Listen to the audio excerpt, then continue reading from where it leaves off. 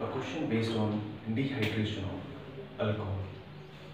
So here it is your dehydration of alcohol. So let us see that what question is there. So we have to see question, complete the following reactions. First reaction is CH3 CH2 OH. When it is treated with aluminium oxide, that is Al2O3 at 623 to 633 Kelvin. Name the product plus water molecule is there. In the second reaction, it is CH3 CH2 OH.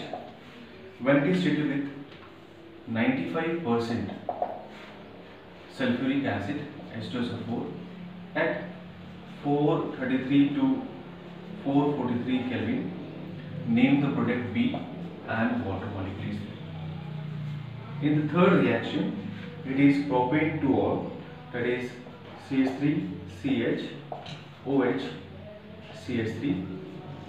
When it is treated with 60% sulfuric acid and 373 Kelvin temperature is there, name the product and water molecule is there. In the fourth reaction, cyclohexanol is there plus, that is your H3PO4 acid in presence of heat, name the product and water molecule is there. In the fifth reaction, it is 2-methyl propane to all, that is CH3 C CH3 CH3 OH and 30% sulfuric acid and 363 Kelvin temperature, name the product and water molecule is there. So that is the question. Now in the first of all, let us see these questions are there. This is based on dehydration of alcohol. So when dehydration of alcohol is done, it will form alkene, and this alkene formation will take place by removal of water molecule, and it will be taking place in presence of acid. So in all the different cases, acid is present. This is what Lewis acid, sulfuric acid and some amount of temperature is also required. Now in the first case, this is your OH group which is attached to this carbon, that will be alpha carbon and that will be beta carbon. OH group from alpha carbon and hydrogen from beta carbon, it is getting removed as water molecule. So in between these two carbon, alkene formation will take place. So it will be C double bond C H H H H. So this is the product which is getting formed.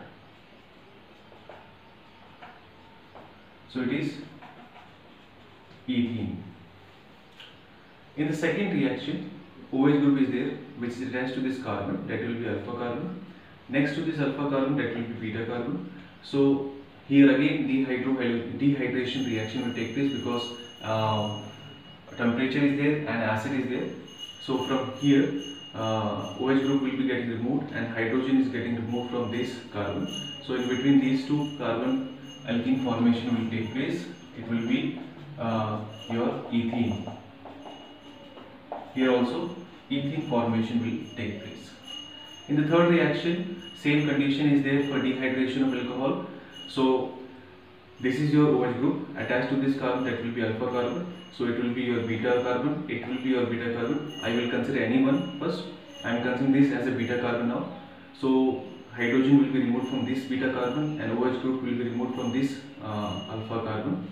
So in between these two carbon, alpha and beta, double bond formation will take place.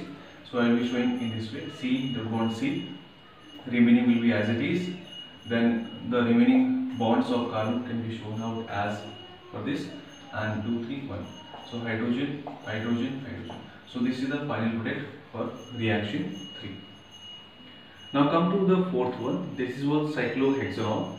Here acid is there, heat is there, so dehydration of alcohol will take place. Now just consider this is a carbon, this is a carbon, this is a carbon. So this carbon is your alpha carbon because OH group is attached, and next to the alpha carbon this is your beta carbon. I am considering this is also the beta carbon. Here I am considering this as a beta carbon. Now for beta carbon, hydrogen will be getting removed because if I show the bonds of hydrogen, so two hydrogen atoms are attached to the beta carbon. So any one of the hydrogen atom is getting removed from beta carbon, and one of the OH group is removed from the alpha carbon. So in between these two, double bond will be formed. So it will be a double bond here.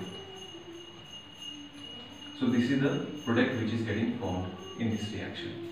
And in the fifth reaction, here same condition is there for dehydration of alcohol, acid is there and heat is there.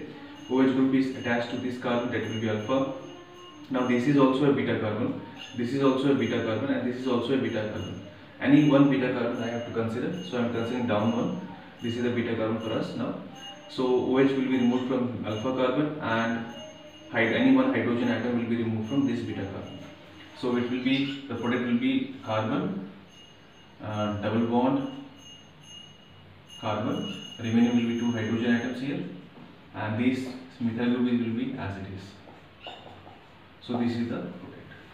So overall, this is a question based on dehydration of alcohol that is taking place in presence of acid and little heat is required. So when dehydration happens for alcohol, there will be a removal of water molecule, that is elimination of water molecule, and leading to form alkene.